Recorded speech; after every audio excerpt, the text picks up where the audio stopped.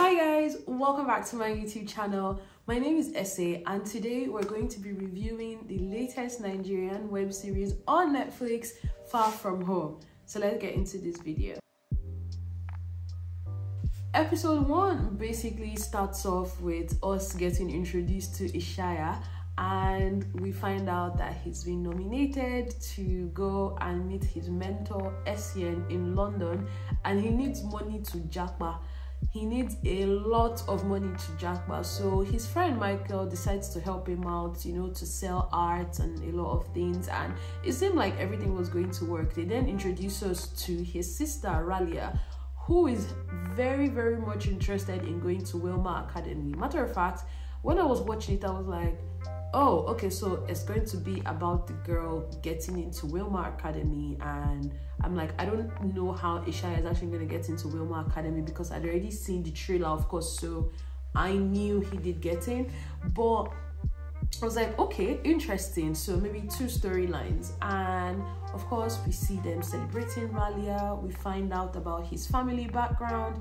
He's from a poor home and his dad is crippled. His dad is sort of not taking the center stage anymore because he feels guilty for his son's death whilst chasing his own dreams, and the mom is basically anti-dream at this point. Like, this is not anti-dream, anti-dream. Like, that woman does not want to hear anything about dreaming, and that comes through when the ad for Wilma Academy comes on and she then switches off the TV when Ralia was getting excited about it.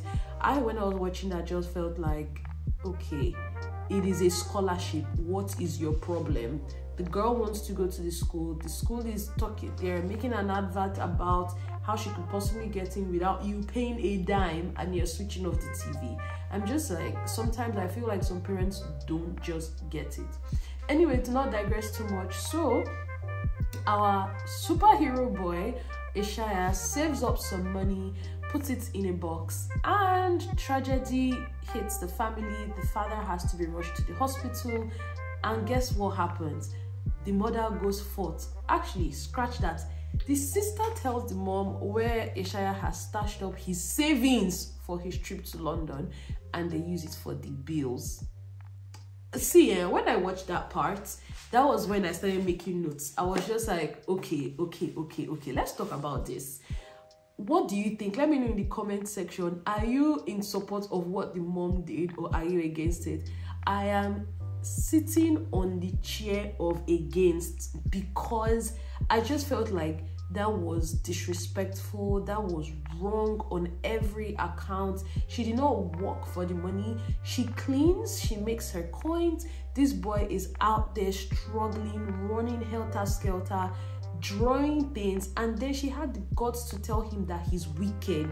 I know that's wrong. And what even pained me was when he was telling her that, mom, I've been accepted for this London thing, I want to use the money to travel, and she said that he's devilish or demonic. I was just like, sis, stop it. How dare you? How dare you? Like, if the boy travels to London now and he blows, is it not you that will still gain? Like, again, if he's left, is that not one less mouth for you to feed? Like, I just didn't get it. I just felt like it just reminded me of when I was little, when your uncles and aunties come to visit you and then they give you money and your mom is like, oh, let me hold it for you, and then they spend your money, and then you go back to your friends and you're like, oh, mommy, please, my money, and they're like, all the food you've been eating in this house since. That was what they just acted there, and it was, back then it was funny, right? But in this case, it was not funny at all. I was very offended with the mom. I just thought, okay, you've messed up everything. So that has happened to Ishaya, and being a nice brother that he is, he's like, okay, you know what, I'm going to, actually this happened before. He didn't like the way the mom basically squashed the Ralia's dream, and he's like, you know what, let's go to the Wilma school together. Let's go and find out how you can get in on this scholarship. And I felt like that was very nice. He really was a caring brother, and he follows her to the school. They're very excited. On the way to the school, oh my god, first of all, when I saw him with the Isaleko shirt, even before the sister said anything, I was like, guy. It's like you live in Najegule. You're going to like the posh island. You're like, at least dress well. Like, why do you have to wear a shirt like that and tattered jeans? And I'm just like, bro. See, so many times Ishaya was pissing me off with his dressing. I was just like, keep up. Can't you keep up? Okay, like, and his sister told him, this your shirt is Jack, you don't need to wear that I am proudly from the ghetto on your shirt. Be from the ghetto and be proud of it. That's your business. But like, you don't have to let the whole world know, because at the end of the day, you're going to be judged based on how you look. If you look like you're from the slums, people are going to treat you like you're from the slums. That's just it. So I was not surprised when they were trying to cross the road, and then Femi Branch and his jeep just came, and the way he insulted them, guys, I'm not even lying, it pained me. It felt like it was me they were insulting. I was so pained. I just felt to be honest, I've talked about how his shirt was a bad idea, but like, they didn't deserve the insults that they got, particularly because Femi Branch actually knows Ishaya, because Ishaya walks, like, cleans their house. I just felt like that insult was not warranted. If you wanted to insult them small, not insult them. Yeah, poor people. I can't actually remember the way he insulted them, but it was bad. It was really, really bad, and I was like, I have to talk about it. Okay, well, I think the shocking part for me, and we need to talk about it, is why is the scholarship money 150k? Like, it's supposed to be a scholarship, it's supposed to be free, but in the end you're charging them 150k for the scholarship. I just felt like it was unfair. Like, scholarships are for people that cannot afford to go to school. Okay, typically you tell them to write an essay or do an exam. Like in this case, the fact that they had to pay 150k to get in, I just felt like it was nonsense. I felt like it was the rich people just wanting someone of their caliber to be celebrated still, because we see that happen with Femi Branch and his son Derede, saying, oh, I want you to get in as a scholarship student. You're rich, I can afford it, but I still want you to get in as a scholarship student. The only reason why that would even make sense is because you are considered the star student.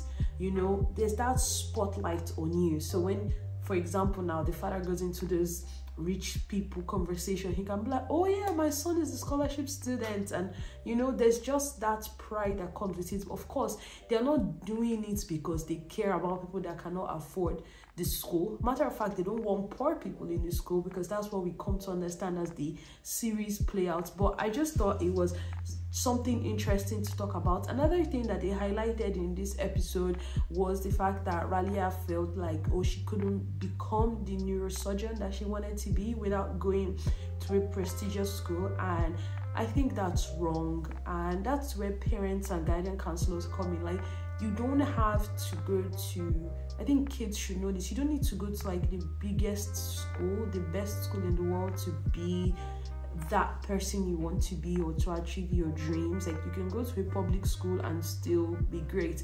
Matter of fact, I feel like the only time going to a really prestigious school like Wilma and all of that, for example, let's say to a prestigious university, because don't get me wrong, there's a whole world of good that comes out when you go to a popular, well-known school or a well-ranked school. Like, it literally opens doors for you.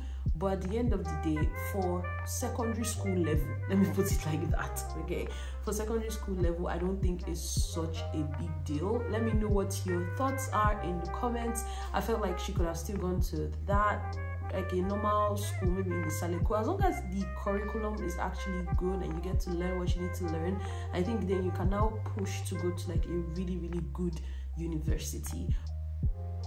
Rambo is crazy. First of all, where in the world did these people find hyena from? It was actually funny. because that is definitely not CGI. I was like, where did these people go and find hyena? Did they go to like Just Zoo and kidnap the only living hyena in the country? Because bro, oh my god, that part, I was watching it and I texted my sister and we're like, where did these people go and find hyena from? Because I was like, okay, I know you're doing this for effects, but I don't know how many drug lords in Nigeria actually own a hyena that will be like eating people up when they mess up. But that's okay. I felt like Ishaya was very, very stupid to actually steal from governments. Like, it was so obvious when I was watching it. I just said, this is just going to be the downfall of Ishaya. This small money that he thinks he has stolen is so, like, why? He literally just put his entire family in danger. Like, nah, but I felt like that was very clever of the writers to connect the story in that way. See, when I started watching episode 1, the moment they showed government and they were talking about Molly, I was like, okay, he's going to be selling drugs at this fancy school. How they're going to get there, I don't know, but I thought maybe he would beg the man and be like, oh, please, can I sell Molly for you? But I like the fact that they made Ishaya owe him. Like, there was a reason why he needed to sell. It's not like he just woke up one morning and decided, you know what, I'm desperate, so I want to start selling drugs. That's the path I thought they would have gone on. So it was a very good deviation from the cliche way they would have gone. I'm not saying that this way they've done it is also like so unexpected, but it was a good segue. Yes, Carmen gave us a little bit of backstory. Carmen is a troubled teenager. She's traumatized from the accident. Again, another thing to talk about here is, if your kid has been through any traumatic incident, whether big or small in your eyes, if they say it is traumatic to them, I think they really need to see a therapist. There's nothing wrong in seeing a therapist in this age and time today where mental well-being is very, very important. I think it's so important that we pay attention not only to ourselves but to our loved ones, our kids, our friends, and make sure that they're getting the help that they need, okay? And don't just push them, because what we saw in this series was the parents just kept pushing her to be this poster child for the founding family of the school, not necessarily caring for her mental health. You know, the mom was very well aware of the fact that she was using her painkillers wrongly, and yes, she did take it away, but she also added pressure, if that makes any sense. I feel like the girl wasn't herself, okay? She wasn't completely healed, and you can't heal halfway and then just expect the results to be perfect. Like, you need to go through all the steps, not just the actual going to the hospital and getting the legs fixed, but her mental health needed to be checked. And I felt like I'm happy that they sort of touched on that a little bit in this episode. The way episode 1 ended, basically, we see that government now comes to Ishaya's house, is asking, oh, where's my money, blah, blah, blah. Of course, we knew that they were going to find out. That was a no-brainer. I think for me, episode 2, what then happens afterwards that offended me is the fact that his mom sent him away from home. I didn't particularly agree with that. I felt like, you see, someone is in trouble, okay? I don't imagine that at my lowest, my parents will now send me away from the house. I feel like you're already in trouble, you're not thinking straight. To me, at the end of the day, when I watch this series, I sort of blame his parents. Let me know what your thoughts are in comments. I feel like, first of all, if the mom hadn't stolen his money in the first place, maybe he wouldn't have stolen, okay? And if he hadn't stolen and then gotten caught and the parents sending him away, maybe he would have made better decisions. But I just felt like that was the wrong time. Of course, she was upset. They had put the whole family in trouble. They had taken his sister, you know, to go and work at the Rush nightclub, which is a very, very dangerous place. They are going to, of course, steal her innocence from her. So I understood where the mom was coming from. It's very her anger was valid, but I just felt like she didn't need to send him away. Now, speaking of people that work at Rush, Adufe, let's talk about Adufe. First of all, this girl, her name is Bubemi Efe or something like that. She always acts this role where I never like her. She's always very annoying. Let me know what your thoughts are on Adufe. I feel like Adufe is a terrible girlfriend. First of all, she had no right to just... Of course, she has the right to break up with whoever she wants to break with, but I just felt like her reason for breaking up with Ishaya did not make sense. Yes, he omitted to tell you that he was planning to relocate to London, but just guilt-tripping him like, oh, after all these years, I thought we were going to end up together. I thought we were going to marry. I'm like, sis, chill. Dude hasn't even found his footing yet. Talking about wedding or marriage, like, relax. He's still a struggling artist. I mean, you want to be eating your fingers when you guys get married. He's trying to see how he can be somebody and then marry you before, you know, like one step at a time. For me, it just didn't make sense the way she broke up with him. When I was a child, I was like, good riddance to bad rubbish, because I just cannot. What was that? Like, stay in your lane, madam. The fact that she broke up with him and then went to the club and was like whining waist for, you know, Rambo, and then eventually started going out with Rambo, and then came back to Ishaya's face to tell him that, oh, what did you ever buy for me when we were together? I was just like, girl, bye, because you're not a real one at all. However, like I said, I was very happy that she was at Rush to be able to, you know, protect Ralia a little bit. I found her relationship with Ralia to be really, really nice, even though I definitely think Adufe is very selfish. She's always self-preserving first, as with most humans, and that's fair. But I felt like with the relationship she had with Ralia, as we see later on in episode 4 or 5, what she did as regards kidnapping of Frank was not cool at all. That in this episode there was one scene that definitely had me laughing, and that was when Zina was auditioning. When Zina was auditioning to be a cheerleader, oh my god guys, that part was too funny. I rewinded it because I was like, what is she doing? What is this dance? What is this? She looked like a spider that was about to climb the cobweb or something. It was bad. It was bad. I don't know. Let me know what you guys thought about the dance. I just thought the dance was very, very cringy.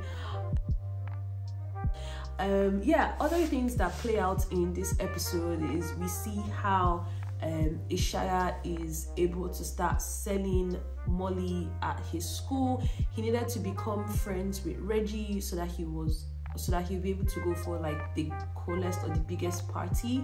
And yeah, in order for him to do that, he had to join the football squad, and also at school he's formed his own little clique with Frank and Zina, and I thought that was okay, nice. I like the way that storyline flowed. Of course, other things played out in this episode. We found out that Nena is a terrible friend to Carmen, because whilst her friend had suffered a ghastly accident and, you know, fractured her leg and was dealing with all the scars and everything, she was there sleeping with Atlas. I was like, may God protect us from friends like Nina, especially those ones that are always claiming more spiritual. Like, I'm like, they're the ones that are always the worst, you know? Like, for me, oh, I don't want you guys to be wearing first of all, that cheerleading dress with Ankara is a no-no. If I was a cheerleader, I would quit the squad before I wear that dress. So it was just a dress. I was like, you that you're talking nonsense, forming spiritual, you know, you're the one sleeping with someone else's boyfriend, and then when the person was hurt, he didn't have the decency to even visit. I just felt like that was bad. The moment I saw her sleeping with Atlas, I was like, nah, I knew you were going to be cancelled from day one. But yeah, Atlas of course is an idiot. I'm not going to spend too much time talking about it. Now episode 3 is like the turning point. So from episode 1, episode 2, you're like, oh my god, Ishaya, you're rooting for Ishaya, right? Episode 3 now, we now see Ishaya. Of course, he got high on his drugs and everything. Government, they've now carried him to be fed to the hyena. That part was so funny. The fact that because that was the cliffhanger for episode 2, yeah, where they basically release Angel to go and eat Ishaya. The fact that he climbed the windows, oh my god, that part had me rolling. Fam. Like, it was too funny. I was like, this Ishaya, if you survive this, I'm telling you, better go and give Thanksgiving in church. So of course Ishaya survives it, and in this episode, basically this episode is called the Dr. High effect. Ishaya gets the idea from Reggie to now start selling Molly in a very coded way on their social media platform Blink and get his money codedly. For me, by this point I was still rooting for Ishaya, but midway into this episode I wasn't, because eventually the idea that Reggie gives him works out. He's able to sell the drugs and he's making money, but he's now forgotten the fact that he's owing his friend Michael, and Michael actually took community money, join money, ajo money to give you, to help you at your lowest. The least he could have done, really, the least Ishaya could have done is just pick up the damn call or send a text back. He didn't send any text. He was just excited at the opportunity to sell these drugs and the fact that it was easy for him. I was very, very disappointed, and I literally wrote in my notes, Ishaya is very, very selfish. Are you mad? Like, the fact that Michael was there getting beaten at work, the fact he left work to go home, I was like, nah, Ishaya, you're cancelled. Whatever pity I had for you before, I don't want to have any more again, because that was very, very, very, very unfair. It was so bad that the sister actually had to go to his school. The moment the sister came, right, the sister came to the school, the sister has told you, okay, see you, this your friend, he needs his money, please can you do the needful? The fact that he delayed, he prioritized going to hang out with Carmen at the stable. Okay, I get it, Carmen threatened to throw his book into the toilet. Of course she was not going to do that, like, duh. I felt like he just, one bike ride home, give this boy his money and then be gone. Go and do as you please. I just nah. That was from then on. I was just like, Ishaya, you're cancelled. Like, I get it, you've suffered, a lot of things have happened, but your decision making skills, bro, it needs to be checked. Is the foundation is very, very selfish. We have a lot of selfish leaves around, you know. We need to weed it because it's very, very bad. So yeah, that was like the highlights for me in episode 3. So episode 4 for me was by far the most hectic. Most hectic and exciting at the same time to watch. It was packed with a lot of buzz, in my opinion. A whole lot happened. So we ended episode 3 with the school blowing up and all of that. Of course, we knew stuff had to go down. They're going to be stricter. And that also coincided with when Ishaya had gone to ask government stupidly for more drugs to sell at school. Now, I felt like Ishaya should have just taken a clean exit then. But no, he went to ask for more drugs, and now there was going to be stop and search at school. Okay, fair enough. The students protested, that went away, and then they decided to put cameras, which in my opinion was way worse than stop and search. Again, two of them was bad for business regardless. But I felt really sorry for Ishaya at that point, because he had just now been shortlisted for the SCN arts stuff. At that point in time, I just really wished he had stopped selling drugs and just really focused on the arts, but no, he did not. But yeah, to just push Ishaya aside, there were other things that happened in this episode that was even way more interesting and noteworthy to talk about. First of all, they started giving Adufe her desired spotlight. Okay, they started making Adufe's story very interesting. Adufe had just been like the side piece of Rambo for the first 3 episodes, and in this episode she's now being also told to start selling Molly as well. I felt so bad for Adufe. See, at this point I just want to see, better pray that in this life, whatever business you are doing, may no Joe be in your way. Say amen. Amen. Because oh my god, guys, I wanted to cry for Adufe. I don't like Adufe, don't get me wrong, but the fact that Joe stole her drugs, I felt so bad for her. And oh my god, first of all, that bodyguard guy, I don't know what it is, but I felt like he might low-key have a thing for Adufe, because why was he willing to help her, you know, take her to Joe's place, the cat and rat race, chasing Joe up and down just to collect the money back from him. But yeah, that part was very, very, very funny to me. And yeah, I felt very bad for Adufe, because that really, really, really pushed her to now suggesting to Ishaya that they kidnap Frank. By the way, by this time we already found out that Frank likes Ralia, and he had invited her for the prom, and then they brought about a new business of kidnapping when Adufe suggests to Ishaya that they kidnap Frank and ask for a huge sum of money so that they can pay off Rambo for losing his drugs. And for me, I just felt like that was a very bad idea, and Ishaya messed up. I felt like that was the height of betrayal. He had betrayed Michael. It just showed how selfish and self-centered Ishaya really is.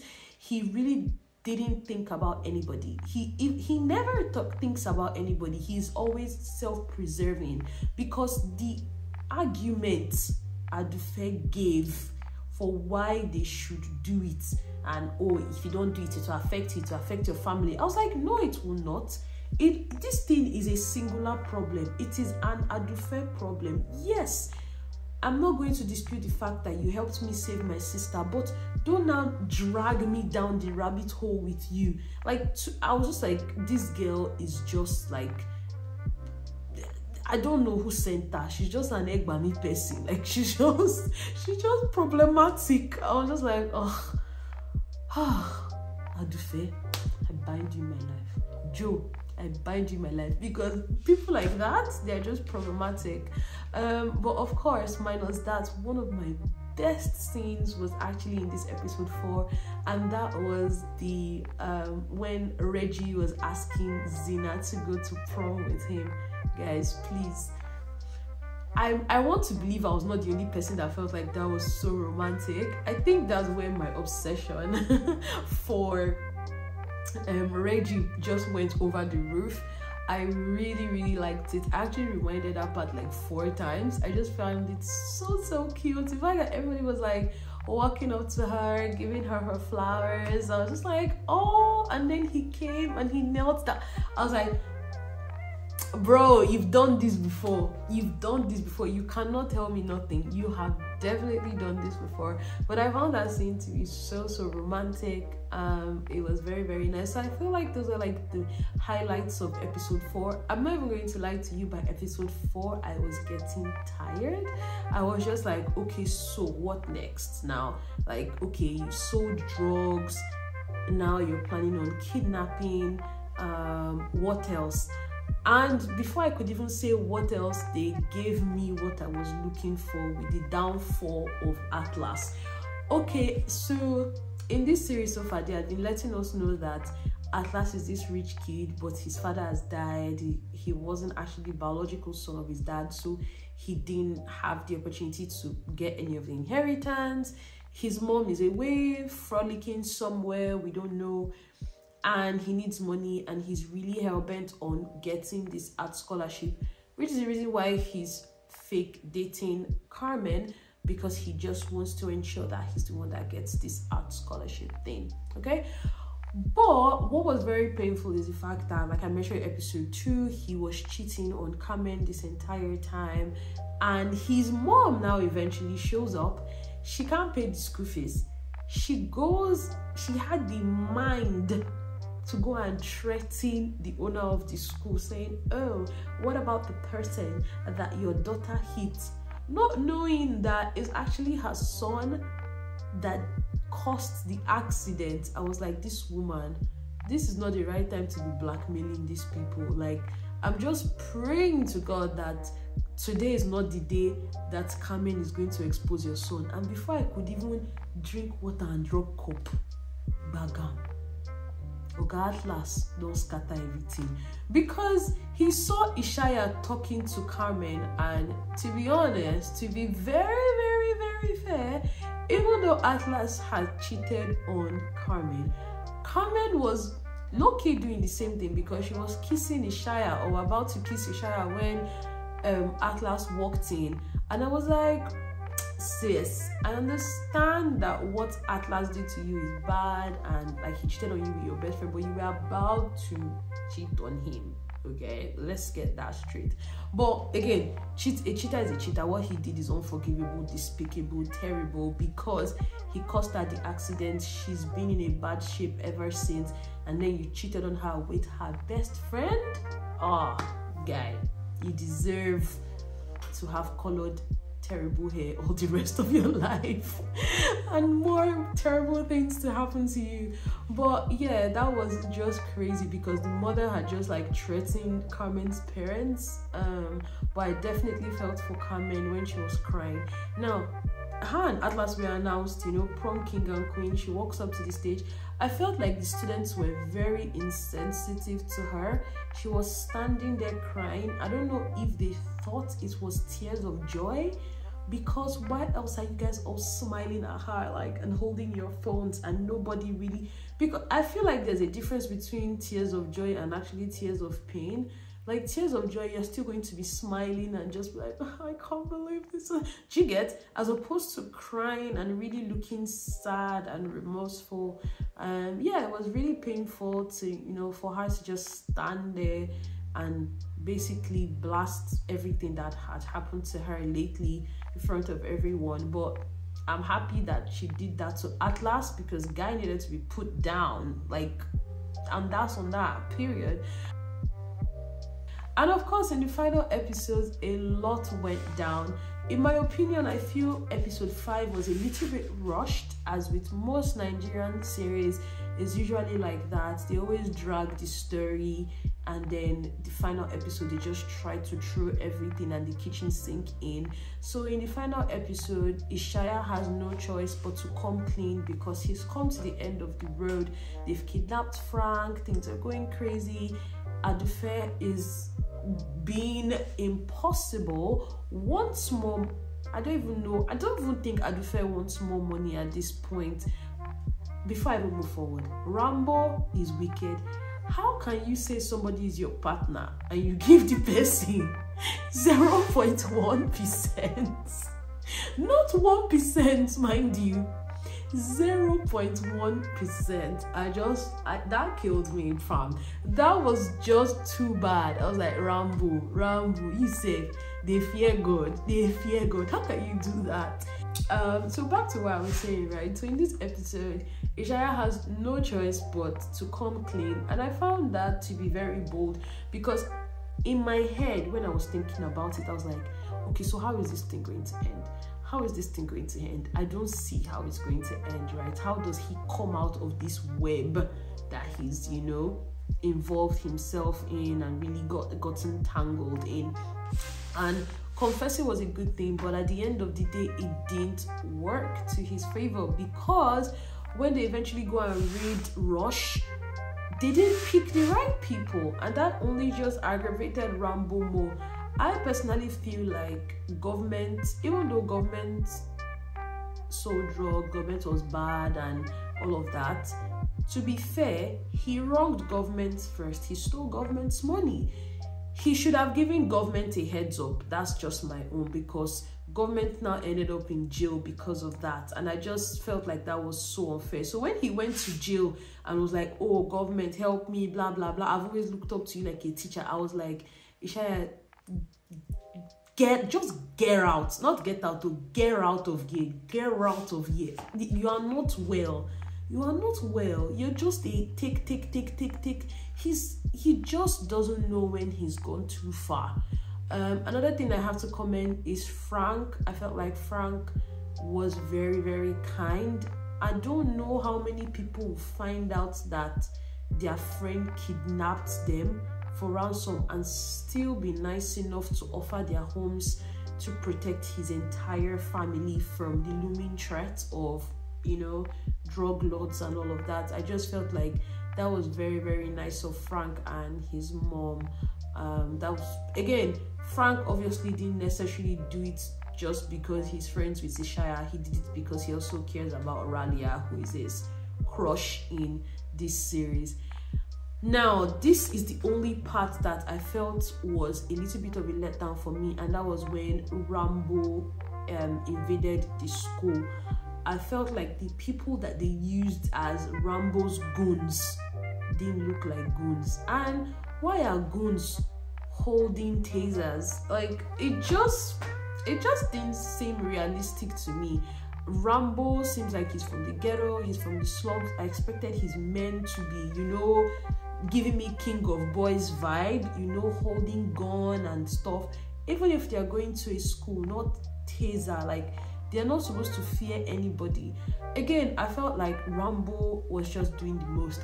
Why did he insist on still kidnapping Carmen? I feel like his beef is with Ishaya. He should have just found a way to pick up Ishaya and spare us all that drama.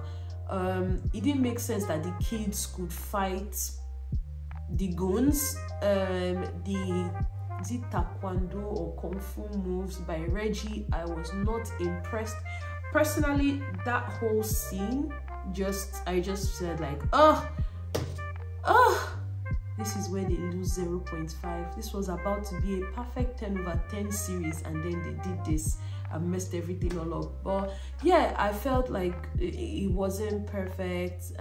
Even when Adufe, you know, was trying to run away, Rambo came home, found her. Yes, they hit Rambo on the head and he fell to the ground. The fact that she now decided, oh, I'm now going to be the kingpin of this establishment, I just felt like, ugh, this girl, why are you like this? Why are you like this? She particularly, I feel, enjoyed being in that dirty world. And the way the series ended, of course, I feel there's going to be a season 2. And I think in season 2, when Rambo gets out of that cage, Adufe is going to, she will smell her ass. She would regret why she didn't just kill Rambo. Because again, I don't get it. Why is it that bad guys, when you eventually catch your victim, why don't you just do the needful, end your problem? Why do you need to keep them there till they can escape and deal with you? Why? I don't get it. So, yeah, so I feel like the way they ended it, of course, they left us wanting more, or expecting that there's going to be a season 2. I'm guessing they're going to do that. But to me, the story has ended. I don't know what else they want to add. I feel like they should have just added one more episode and just rounded it up, made it a limited Netflix series. We don't want, you know, they shouldn't push it any further. Personally, that's my opinion. Let me know if you think otherwise in the comment section below. Guys, do not forget, make sure to give this video a thumbs up if you enjoyed it, and I will see you in my next one. Bye.